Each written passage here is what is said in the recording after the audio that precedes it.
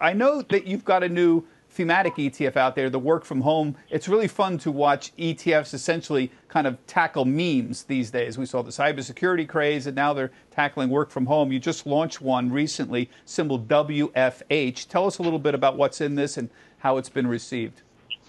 Yeah, WFH was launched last week, but we've already seen a significant increase in assets and trading volume as investors begin to embrace the fact that it's not just about stay-at-home trade or work-from-home trade. This is a long-term theme that's beginning to play out in the market, and by that I mean societal acceptance of having greater remote work and the ability to work from anywhere. So the names that we constructed in this portfolio cover 4 technological pillars that are driving the ability for people to work from home. So this is your cloud technologies. So these are names like Microsoft and Amazon. Then your cybersecurity. So names like Fortinet, Okta are in the portfolio. And then another pillar which is important for work from home is your project and document management. So names like Box and Dropbox are in that pillar. And then lastly, which I think is the poster child for remote work, is your remote communications. So there is going to be a name like Zoom, but also a name like 8x8 or Twilio, which some people may not be as familiar with. But Twilio is really interesting. That company is actually powering the contact tracing system that New York City is using to track COVID-19. Yeah. Tom, you and I have been talking about thematic ETFs for many, many years. It's a lot of fun to watch ETFs pick up on the memes that are out there, and that's literally what they are, memes. I guess the question is there any reason to believe that work from home is a meme with more staying power than, remember cannabis ETFs, for example, or remember how crazy we were 4 years ago about Bitcoin ETFs and trying to stuff companies that had very incremental revenues from Bitcoin into a Bitcoin ETF? Give me your thoughts on this work from home meme, I'm calling it, and whether it's got staying power. It's definitely not a fad.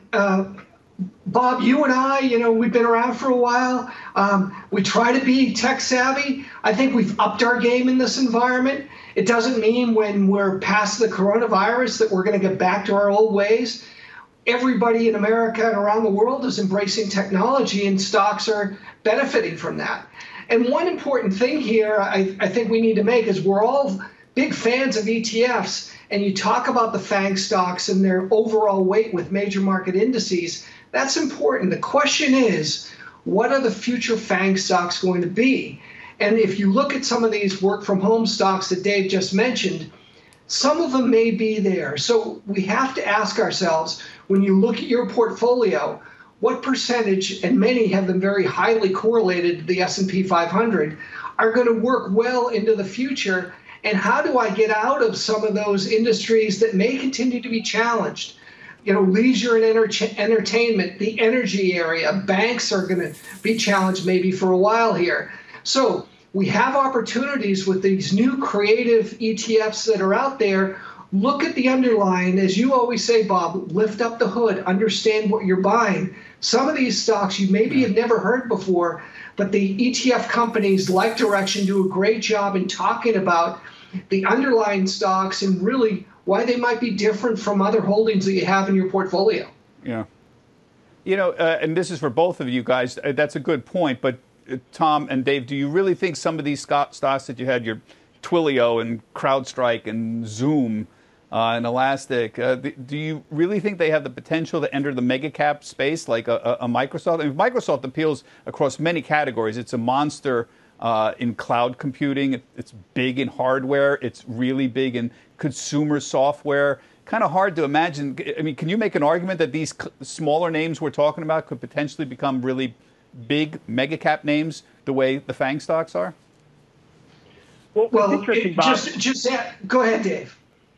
We are seeing a name like Zoom. Recently was added to the Nasdaq. Again, that's the poster child for remote communications.